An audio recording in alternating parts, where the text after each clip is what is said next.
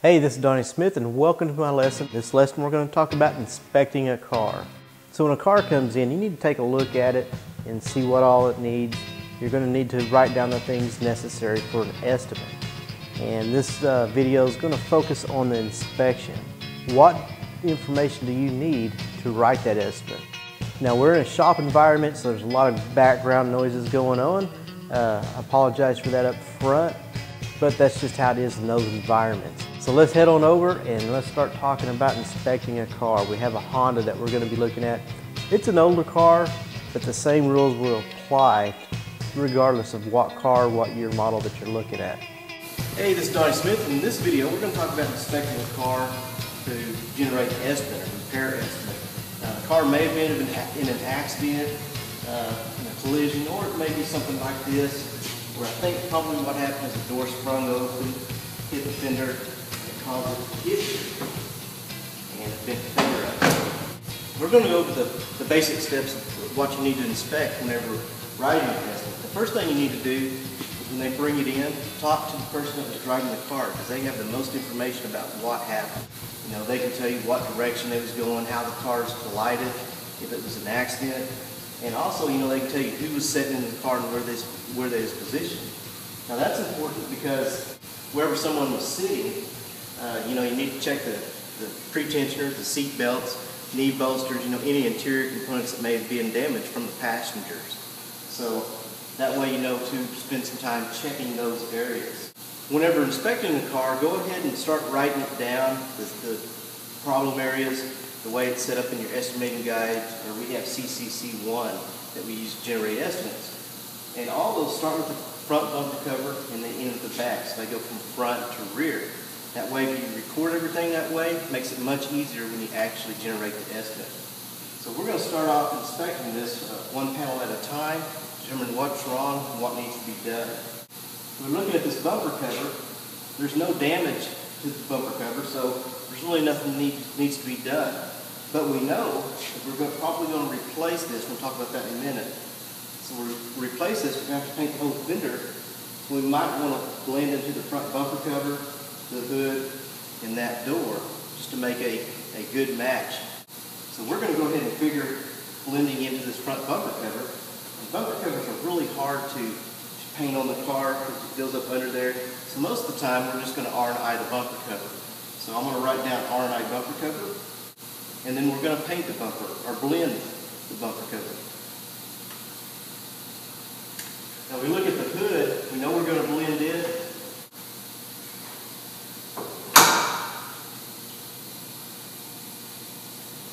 Really not any damage to the hood from this accident, but we are going to blend. So I'm going to write, we don't have to R&I it. R&I stands for remove and install. That's when you're going to take a part off and put the same part back on, just to clear that up. So if I say R&I, let's take a part off and put it back on. Now if we're going to replace this fender, that's called R&R. That's where we remove it and replace it with a new one. So I'm going to write down blend on this hood.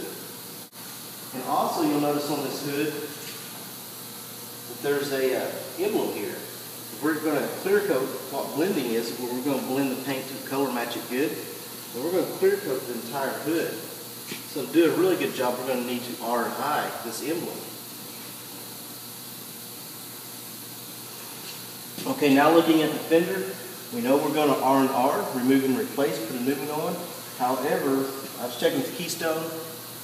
We may have a hard time finding this fender, so we're not sure we're going to be able to replace it or not. So how do you determine if you repair or replace something?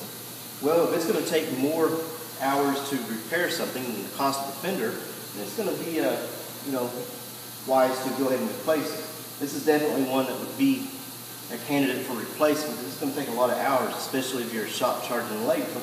It'd be a lot cheaper to replace it than to repair it. But in a case like this where availability may be an issue, we may consider repairing. But we haven't heard back from Keystone yet to determine if they can get one for this. But either way, whether you repair it or replace it, this molding will not be on the new one. So you have to take it off this one and put it on the new fender. Or if we're repairing this, we're going to have to take it off, do all our body work and painting, and then put it back on. So we're going to have to R&I this side molding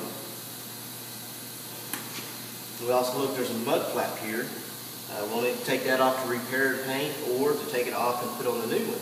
So we need to R&I this mud flap.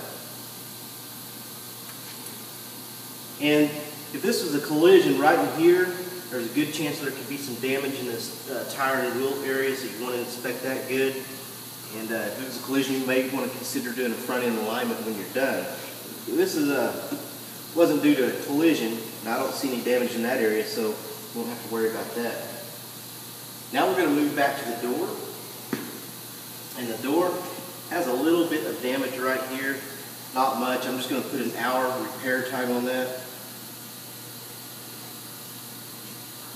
But the same thing, this molding, we need to take it off in order to do a good paint job, to blend it and clear coat it. And we're going to have to R&I this door handle. And to get this door handle off, we're going to R&I the trim panel. And we'll go ahead and R&I this belt molding and the mirror. And when you get to the estimating system, you got to tell the estimating system to R&I in order to get the time for that. Again, this is a real minor damage. There's no body line misalignments back here. We know that it's not a collision, but if it was, you'd want to check your gaps and see how back the damage actually goes. Check your gaps on the other side of the hood, which is fine. This gap's off. It's just because that fender is pushed in. Okay, now there's another thing you want to do. You want to go ahead and locate all your prior damage. Now there's a couple of reasons for this. One is that if they get the car back and say this happened in the shop, you'll already have it recorded. And another reason is it may be something that the customer wants to pay for themselves. If you show them that this is bent, you may ask them if you'd like for us to go ahead and replace that while we have your car. Chances are they may do that. So we're going to go ahead and record all the prior damage. There's a dent right here on this molding. There's a big low area on the roof where it looks like someone may have jumped on it. And we're also going to have to inspect these hinges after we get the fender off. Looks that good. Make sure the door's open and shut right. If it was a collision, you'd want to check the seat belts and find out who was in there driving or who was the passengers in the car, so you know where to check. Now there's a strap over here that keeps the door, prevents it from opening up all the way. It's missing, so I want to be sure to report that on here. And that could possibly be the reason for that over there. If the door opens too far, it springs it, so we'll need to check that and see if that's a problem over there.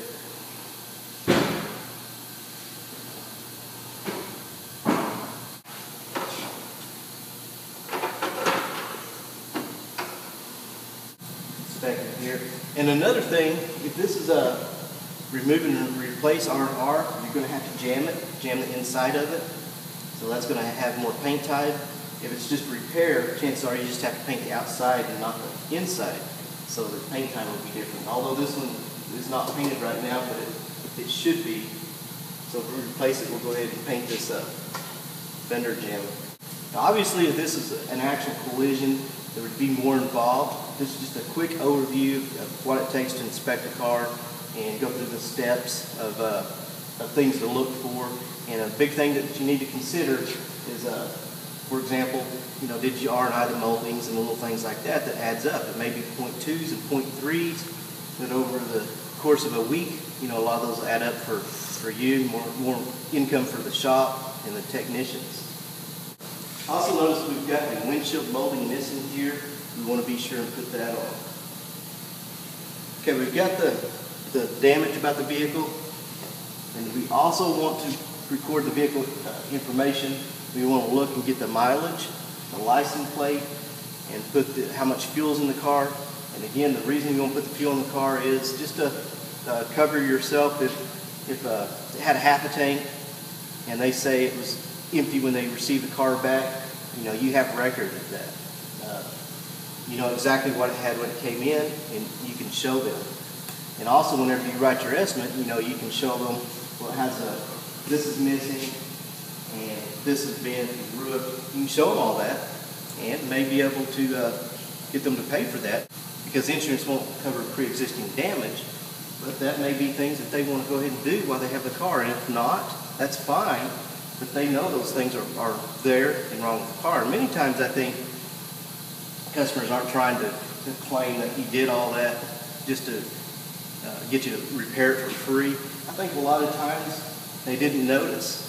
You know, they're going to look at the car a lot harder when they get it back, you know, to make sure it's repaired properly. They may have not noticed some of the minor things that you pointed out, because you're the professional and you can point it out to them, and that way they know that they're there, and they won't come back and try to say that it happened while it was in the shop. Anyway, there's a quick overview of how to inspect a car to get it ready to write an estimate. Thanks for watching this video.